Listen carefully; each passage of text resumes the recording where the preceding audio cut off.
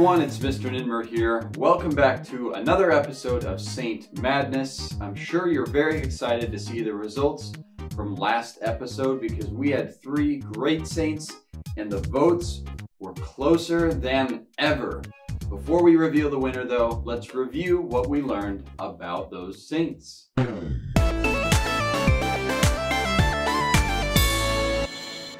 First up today in our Saint Trivia, we have Saint Moses the Black. To repent for his sins, Saint Moses the Black gave up all of these things, except which one?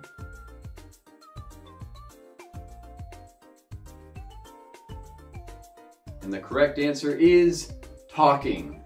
He still allowed himself to talk, but he gave up eating, sleeping, and drinking. Now our question for Saint Therese of Lisieux. She's famous for wanting to join the convent at a young age. How old was she when she finally was allowed to enter the convent?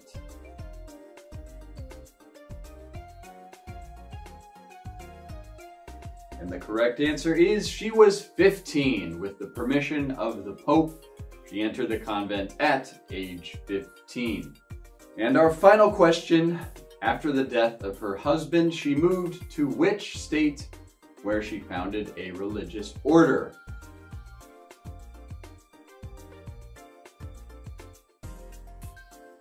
And the correct answer is Maryland. So now let's take a look at the number of votes that these 3 saints got.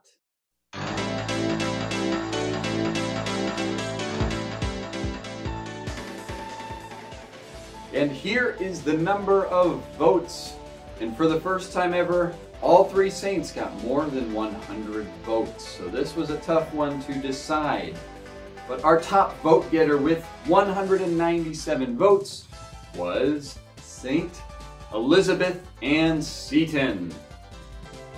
And also moving on to face off with Saint Elizabeth in the second round with 170 votes is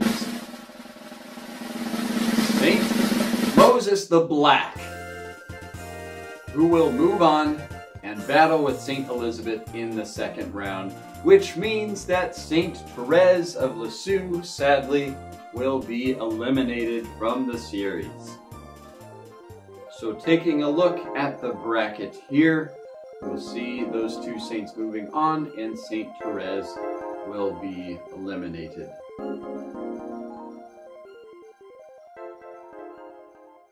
So now let's bid farewell to Saint Therese with a prayer.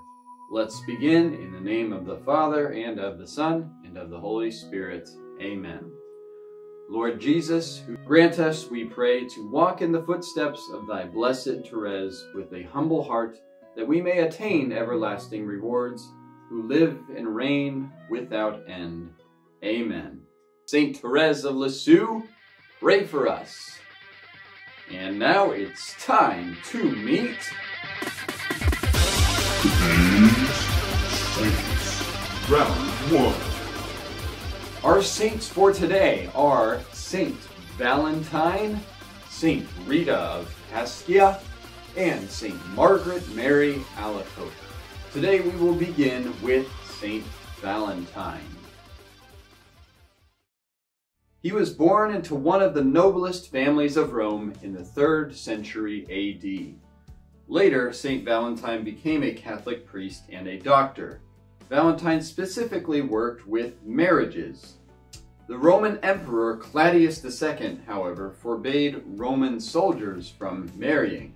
Saint Valentine thought this was kinda dumb and married people in secret. Because of this, he was thrown in prison. He was put under the supervision of a ruthless man, Asterius. Asterius required for Valentine to restore his daughter Julia's eyesight. So Valentine placed his hands over her head and prayed, and her eyesight was restored and she was able to see. Asterius was amazed and converted to Christianity, along with 46 members of his family.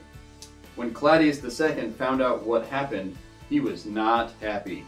In fact, he was so angry he ordered them both to be killed. Saint Valentine and Asterius were most likely beheaded on February 14th, 271 AD. On his execution day, he wrote a letter signed, "From your Valentine," to Julia, Asterius' daughter, whom he had fallen in love with. This started the tradition of people sending notes and valentines to people that you love. In 475, Pope Gelasius made February 14th the official Saint Valentine's Day. And now for the presentation of Saint Rita of Cascia. She was born in Rocca Porina, Italy in 1381. From a very early age, Rita started fasting and praying in order to focus more on her faith. Rita was also very obedient to her parents, and she rarely questioned them or their instructions. As a child, Rita never cared for sports or fancy clothing. Instead, she focused on her faith and being the best version of herself. At a young age, Rita became pregnant with her first child, and by the age of 12, she had 2 children whose names were Giangiacomo Antonio Mancini and Paolo Maria Mancini. At the age of 36, Rita entered the monastery of St. Mary Magdalene in Cascia. She became an Augustinian nun, and she was considered a holy and prayerful nun. During her life, Rita received many miracles. For example, during her work as a nun, she received a wound from the crown of thorns on her forehead. Another example is when the Lord Jesus appeared to her 3 days before her death and promised her the joys of heaven. 3 days after this, Rita passed away. Her feast day is May 22nd. And she is the patron saint of impossible cases, difficult marriages, and parenthood. Saint Rita was known as Saint of the Impossible, and she had a very holy and prayerful life. Rita of Cascia is an inspiration to many people, and she was a great saint in person.